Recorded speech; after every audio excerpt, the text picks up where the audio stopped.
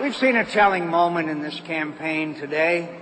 Senator Obama saw an economic crisis and has found a political opportunity. My friends, this is not a time for political opportunism. This is a time for leadership.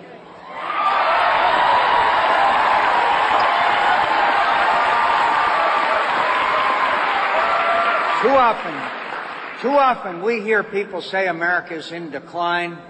I reject that. I believe America's best days are ahead of us.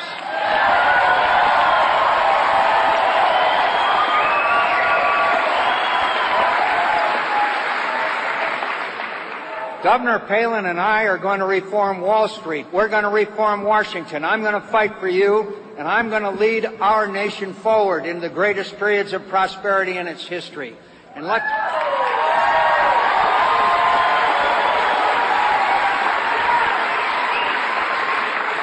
have some straight talk. Senator Obama is not interested in the politics of hope. He's interested in his political future, and that's why he's hurling in insults and making up facts about his record. Today he claimed the congressional stimulus package was his idea. That's news to those of us in Congress who supported it. Senator Obama didn't even show up to vote.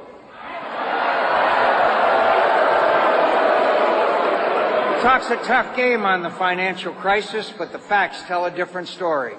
Senator Obama took more money from Fannie Mae and Freddie Mac than anyone but the chairman of the committee they answer to.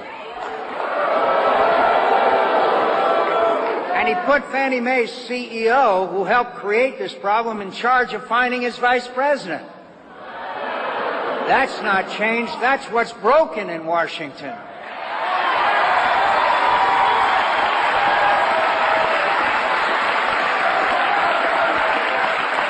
You know, he talked about siding with the people, just before he flew off to Hollywood for a fundraiser with Barbra Streisand and his celebrity friends.